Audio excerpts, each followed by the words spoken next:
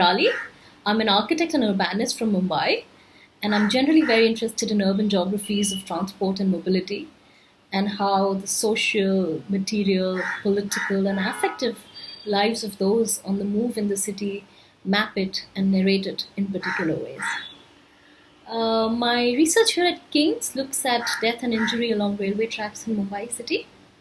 As many might be aware or possibly not aware, accidents on the tracks cause almost 10 deaths and as many fatal injuries in Mumbai daily.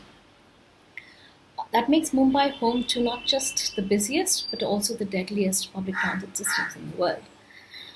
I ask how and why these two realities have historically coexisted for Mumbai by tracing the institutional, political, and civic response to these accidents over time.